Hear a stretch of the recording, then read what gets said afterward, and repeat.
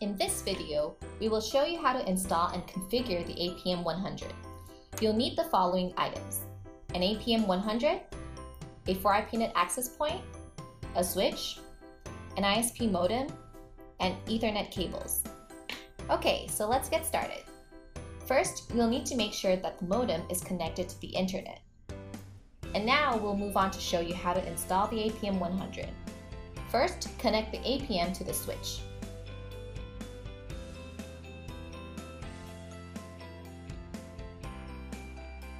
And then connect the APM to a computer.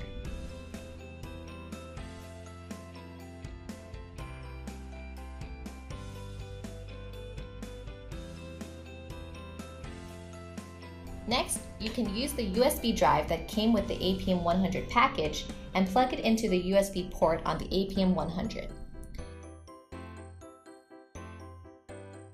Then plug in the power adapter and connect it to a power source.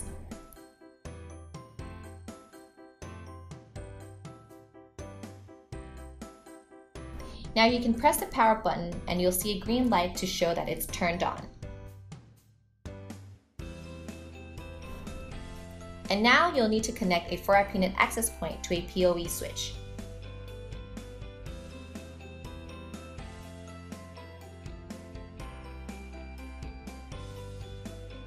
After it's connected, you'll see the LED light turn on. Okay, so that's it for the installation. And now we'll show you how to configure the APM100.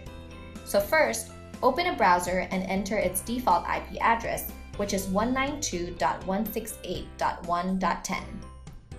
Now you'll see the login page. For both the username and password, it's admin by default. So just type in admin and then click on sign in. After that, you'll see a page that asks you to reset your password. So just change the password and then click on the apply button. Now you'll need to log in again with your new password. After you've logged in, the setup wizard will pop up automatically, so you just need to follow each step to complete the settings. So in the first step, you can rename the system and set the time zone. Then in the next step, you'll set up the internet, so fill in all the required details. For the last two fields with the managed IP pool, this is for the APs that will be scanned by the auto-provisioning feature. You can define the start and end range here, and once the APs are scanned, their IP addresses will be reconfigured to be within this range. Okay, now click on Next and we'll move on to set up the AP template. The Wi-Fi name is the SSID, so here we'll rename it to 4ipnet-APM100. And then you can also select the security. Then click on the Finish button and this will save the template as Template 1.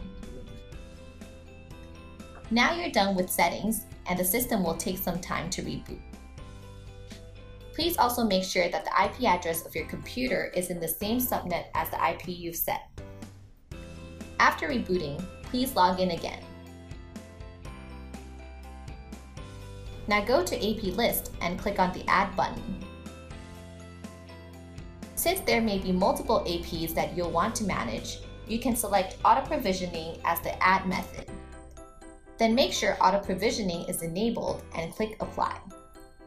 Now go back to the AP list and for the refresh interval, select 10 seconds and then click on the refresh button.